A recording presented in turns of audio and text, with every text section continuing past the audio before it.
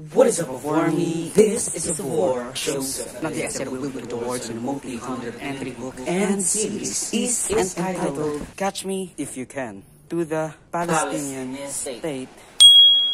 Episode 19.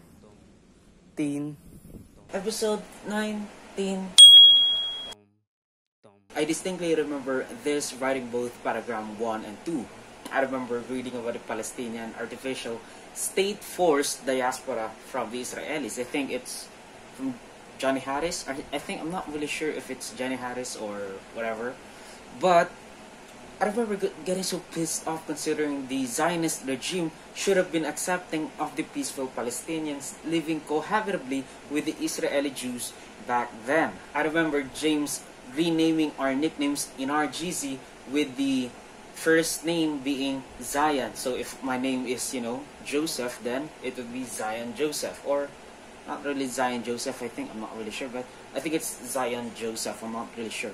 But we are councilmen, at least that's what we call ourselves. And I'm pretty sure he doesn't really know what the hell is going on in there also. I mean, more power to you for eliminating Hamas, and I know that your existential security is at risk if wars between your neighbors aren't resolved. But for real, dude, like, you of all people should know what it feels like to be forcefully evicted.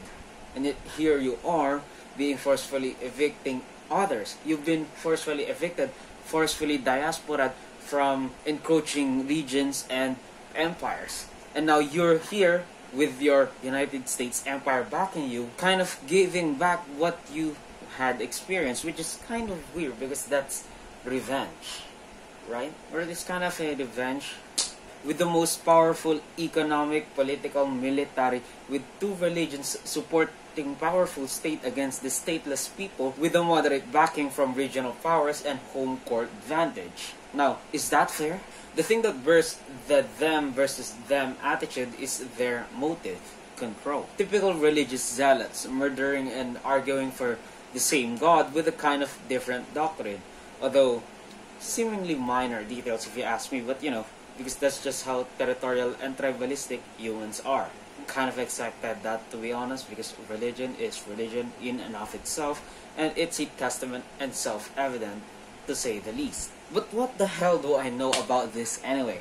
I am but a 16-year-old at the time writing this with a lot of opinions, and this one being kind of my most fervently against thing I was supposed to be around that point of time. But you get older, you get older. I tend to side with the oppressed rhetorically, and so sided with the status quo of the Palestinians having a state, the Israelis having a state, and a neutral zone for the religious groups convening in Jerusalem and probably part of the country, because it is already a kind of lost cause, to be honest, right now, because almost all major religions, or at the very least Abrahamic religions, are the ones convening, and those Abrahamic religions are the most powerful, at least contemporarily. If the Jews are the ones being expelled, I'll probably come to their respective defense. However, since the underdog now is the Palestinians, and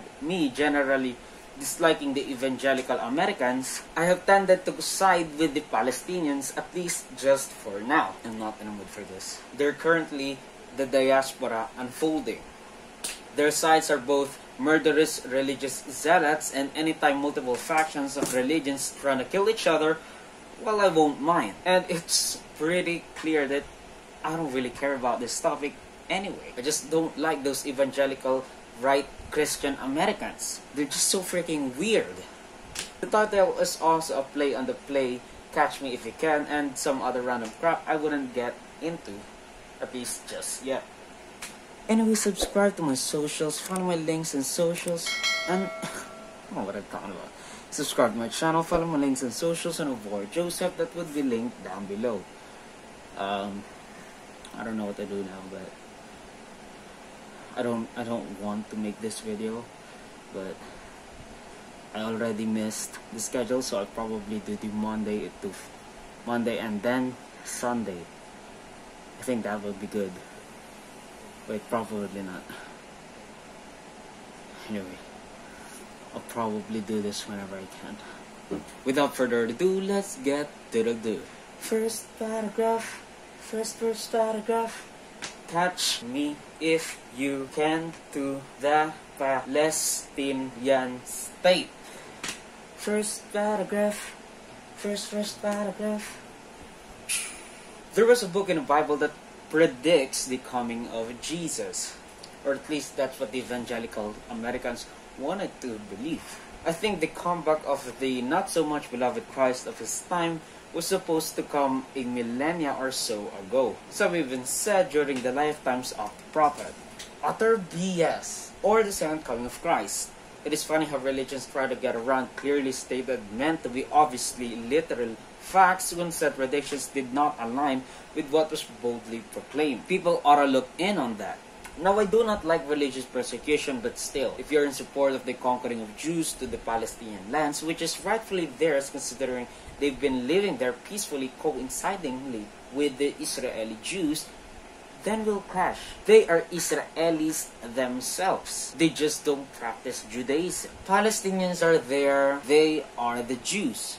Or at least the OJs. The problem became when the entire Middle East became almost unanimously Muslim, and they're brown, unlike the white European Jews escaping the Nazi regime in Germany. I am not here to ridicule the fact that, of all people, their diaspora should be a telltale sign that religious persecution and eviction is not the way to move forward as a nation. But I guess it hasn't been 100 years and they're still forgetting that. I am not here to defend the Islam faith or the Muslim faith or whatever you want to call it, nor any faith for that matter.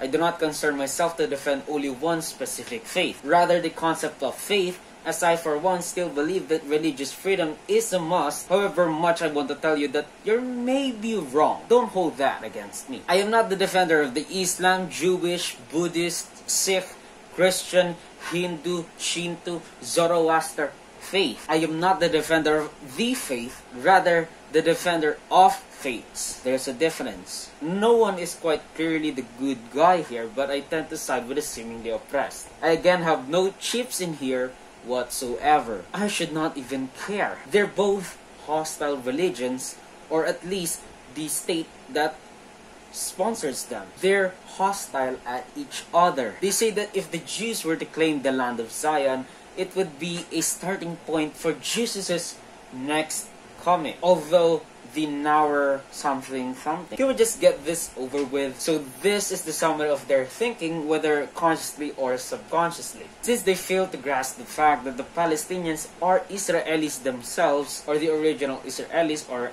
OIs/OJs, if you're thinking original Jews, who were Islamized by the caliphs, and are only evicted not because they believe that it's the white Jews who practice said religion, that being Judaism, that deserves the land, rather because they're white themselves. They are European Jews. As the book said, according to them, if the Jews were to come back to their holy site, then it will trigger the second coming of Christ. Palestinians are Jews/Israelis themselves. They barely left. That's still their holy site. That's still their state, and that's still their country. It's just that, they aren't considered original Jews because Jesus is white, and so are Jews, and so are European Jews. Jesus is white because of the transfiguration, right? And Palestinians are brown. The thing does not connect with their brains, nor would they allow centuries, if not thousands of years of conditioning about their supposed superiority. They won't allow the Palestinians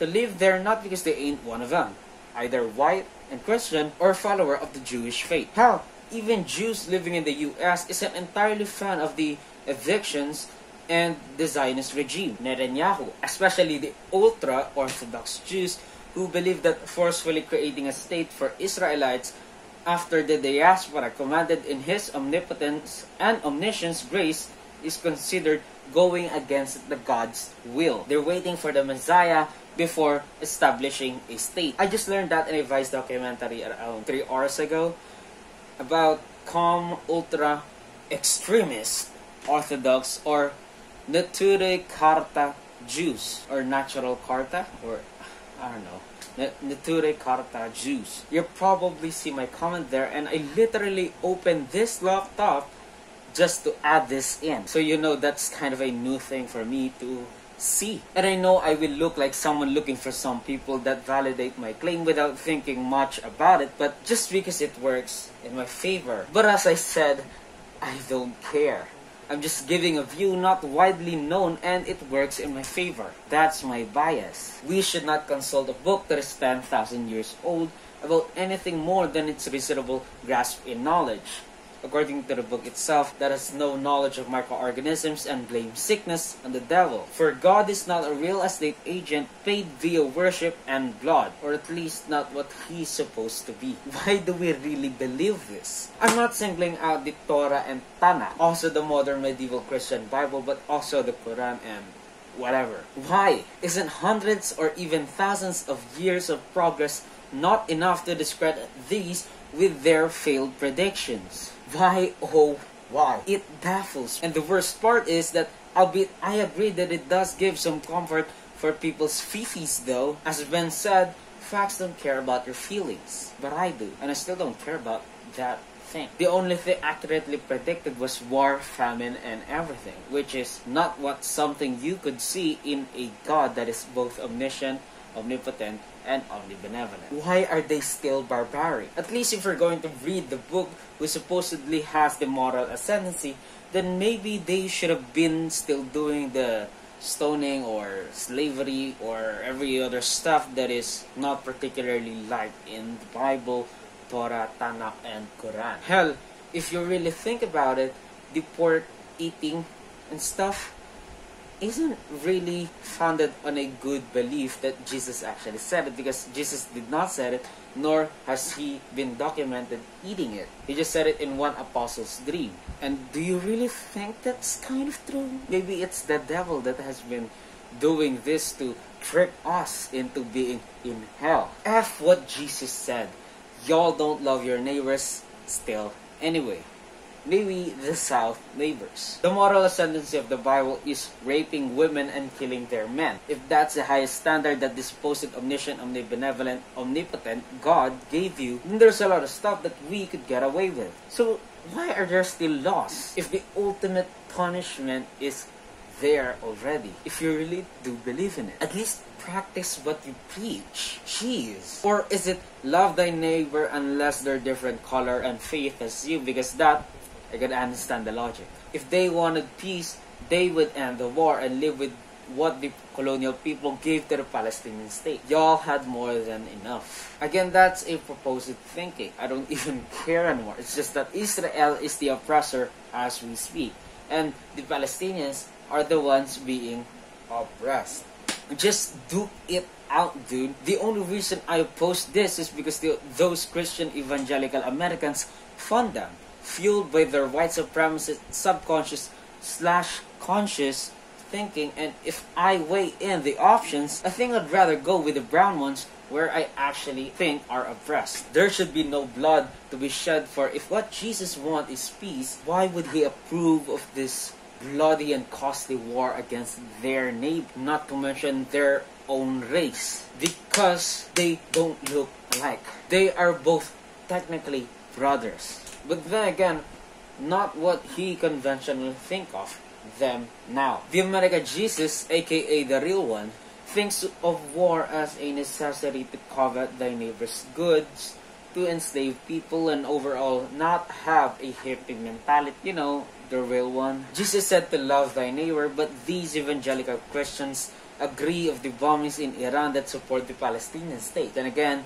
they both want to eliminate each other. So I guess leave it to the people who live peacefully with less prejudice alone. Yeah, just whatever, dude. I don't want to concern myself with a bloody war, but my opinions that could change said outcome doesn't eliminate said outcome, rather reverse it. Because if the Palestinians did gain the superiority around that point, then they would probably do the same with the Israelites. So I don't really need to care anymore. Just live peacefully and coincide with one another. We also have to understand that Israel is doing this as a defense mechanism, and so just duke it out. It's a kill or be killed mentality world they live in, surrounded by probably hostile foreign power with a subsection of the population that outright distaste them and see them as an enemy. We were on the brink of another world war initiated by the death of a prominent leader in Iran by bombing approved by the White House. I remember sharing memes about the start of the World War III on my phone at 2 a.m.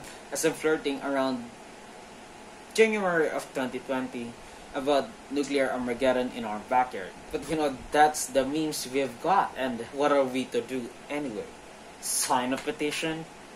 Like that works? The funny thing was the fact that according to the people at the White House, they only put the option of a drone strike as but an SOP, standard operating procedure, because you know, they like to give every possible options they could give to the president, because you know, that would be negligible not to give the president every possible last ditch efforts that they or the president could use. And that thing was to bomb and kill the crap out of Qasem Soleimani. No one thought he'd kill the crap out of Qasem Soleimani. I think that's the guy. I remember posting on my Facebook wall about whether Qasem Soleimani would be the Archduke Franz Ferdinand of World War III. And I got a few laughs.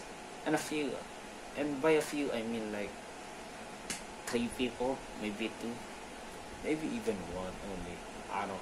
If you are a true Christian or just overall a reasonable and decent human being, you would know that the war should not be our foreign policy, for it will bring the downfall of our civilization. As my guy Gandhi said, an eye for an eye only makes the world blind. Although the West, however barbaric they portray killing, evicting, genociding, and murdering is in fact, they also are built by killing, evicting, genociding, and murdering, plundering.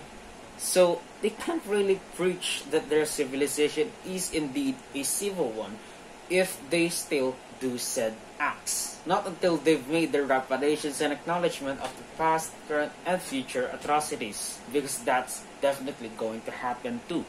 Foreshadowing is a narrative device in which suggestions or warnings about events to come are dropped or planted. Sometimes foreshadowing is relatively obvious. Even with the rise of the Eastern Orients, they cried religious persecution, but they do not realize that they're using their religion to annihilate a society and group of people living there for thousands of years. How many wars do we have to fight to achieve peace? Yeah, I don't know why they said they're persecuted when I heard that in our church.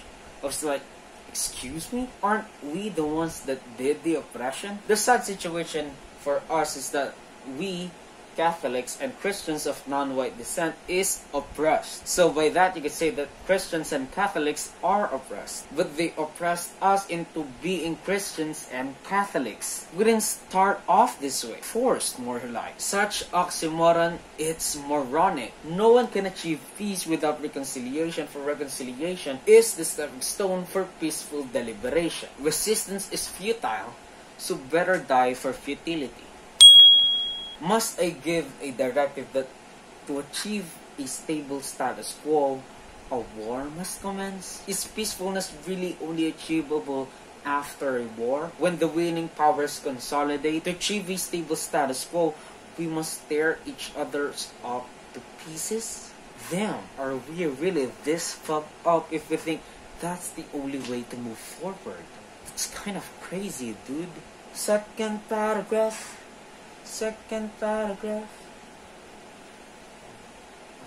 I have watched Catch Me If You Can earlier this week, a film directed by Steven Spielberg. He was one of the most esteemed directors of all time with Jaws. I think that was a humor attempt.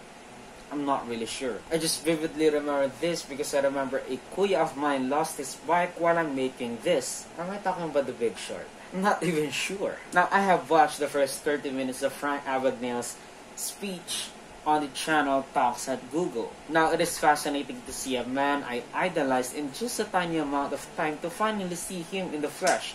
Because when I watched the film, I don't know man, it's just that it's so surreal to see someone mythologized in the flesh turning out to be just like the rest of us, maybe even underwhelmingly, give or take 50 years. It's weird.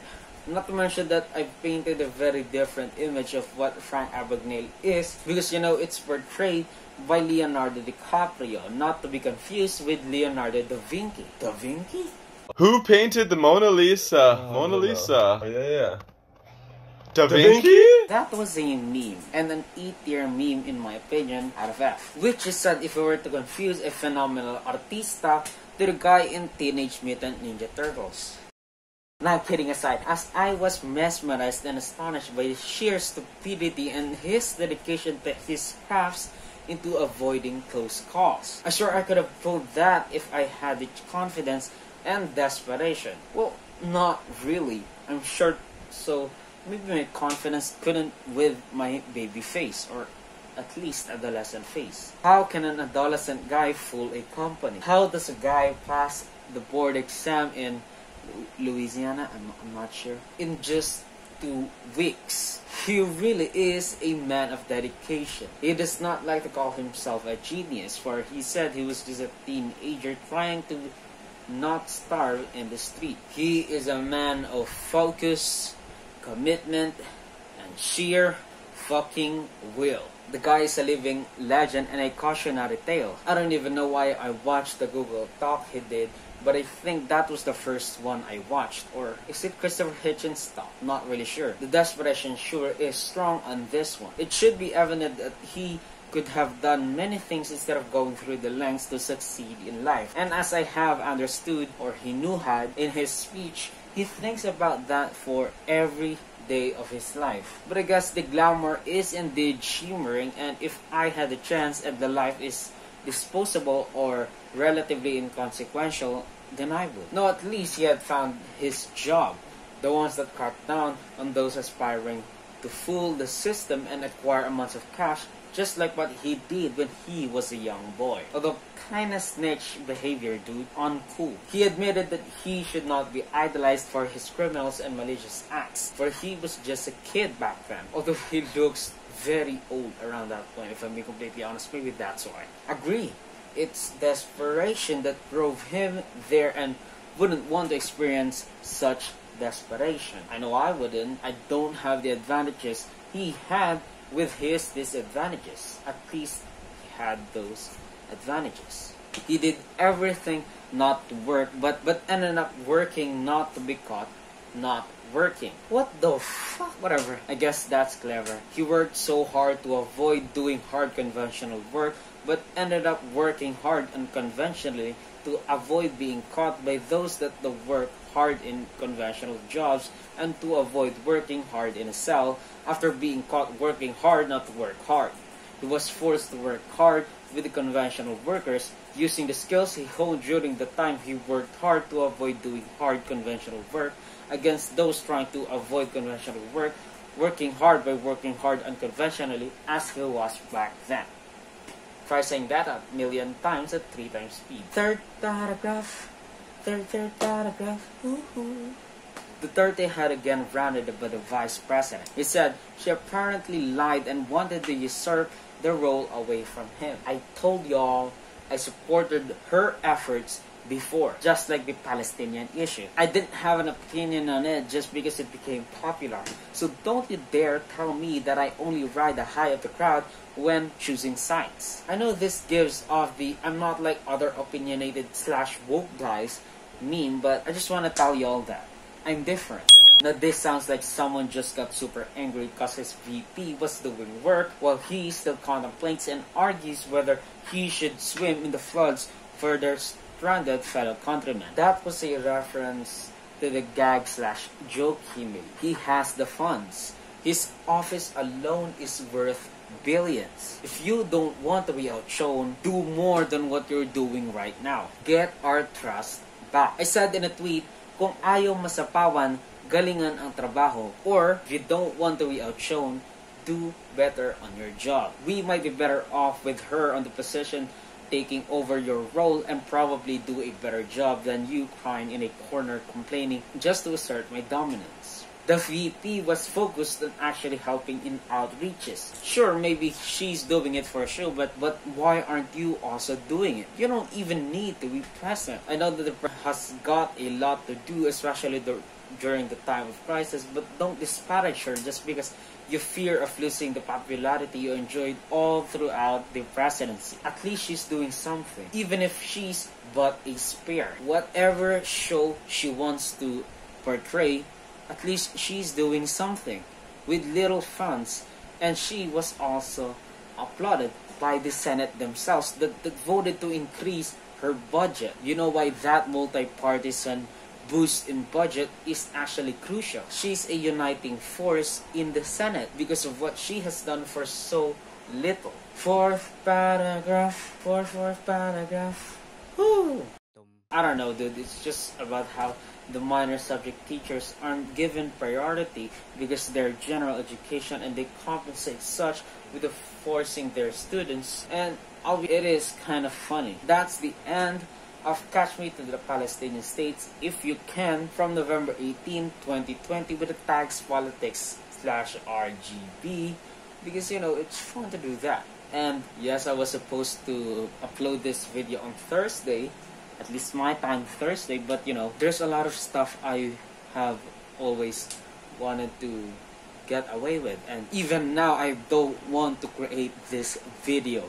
That's why I don't really have a lot of elaborate trickeries and any advancements that could be constituted me doing actual work, because I'm just so freaking tired, lazy, and not quite in the mood to do any video. And I figured I'll do this lackluster video for you just to kind of spread the message out there, but I'm not going to have what I did last episode because I'm kind of lazy.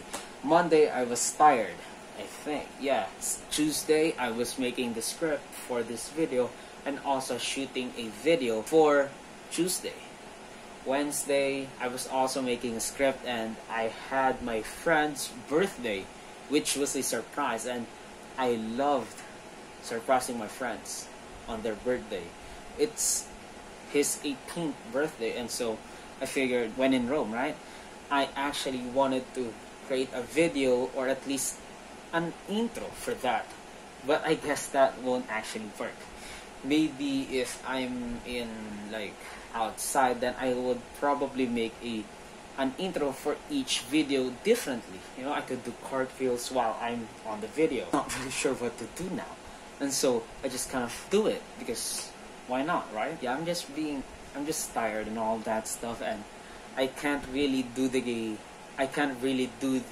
video at morning/afternoon/even evening because there's a construction near our house, like literally in front of our house, and those constructions, they play copyrighted music and drilling and hammering and stuff like that. And even now, the only reason I actually made this video today, even though I don't really have the energy nor the care, is because there's little to no rain, which is absolutely good. I was supposed to make a video on Friday, or at least Thursday. This is Friday, okay. So today is Friday. Yesterday I was supposed to make a video, even on Wednesday. Even though I was tired, I wanted to make this video just so that I could edit the video while I'm resting on Thursday, and then I'll upload it. But it didn't go as planned because I was tired and I have expended a lot of money.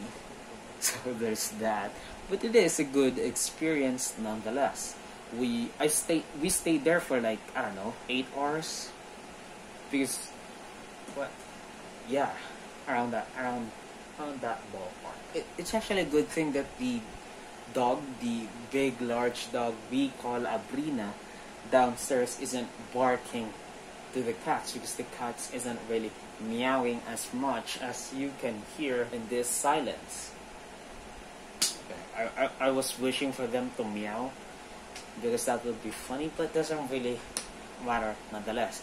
I'm also wearing black, not only because, you know, although it is a nice coincidence, I also wear black because #WeWearBlack, #ML never forget. We should never forget martial law ever happened, because that is a piece of history that is in danger of being lost because the son of the dictator was elected president. What would the future Filipinos would think about them now, or at least about them then? Because if we elected them less than 50 years after the martial law, then why did we do that? Why did we elect the son of a former dictator as president with no discernible qualities, with no platform, with no nothing except the word unit? It's kind of weird, I know, that I'm again ranting about Marcos Jr., but there's a lot of turmoil today in the Philippines as a whole. I know this would be a lackluster video, but I just want this to be done and then I could edit it, because the busy future of mine is incoming, and so I will regularly miss upload schedules. Because I'm in college now and I have to prioritize it. Unfortunately, I have to prioritize my studies first before all of this. And I know, to be fair, it would be 7 years before I actually completed this series. Maybe even more if you ask me. But it is what it is. Maybe even 14 years. Maybe 13, 12, 11, 10 years. Maybe 10 years. But I'm just tired, okay? I haven't been doing well. So there's that. And as you can see, I'm like sleeping already at this point. I just want this to end. I keep on rambling, okay? I have a lot of stuff to say, but I don't want to because I don't have the energy. I am kind of miserable right now. Although I don't know why I'm miserable, if I'm being honest. Maybe some stuff had happened. So that's the end of the video. Subscribe, follow my links and socials on AvoirJoseph, that will be linked down below. Anyway, don't forget to RBRG, follow my socials, and subscribe. That's the end of the video. Subscribe, follow my links and socials on AvoirJoseph, that will be linked down below. Anyway, don't forget to RBRG and subscribe, follow my socials, and bye-bye. Later, nerds. I'm not in the mood for this, like at all. I'm not in the mood, but we will power through.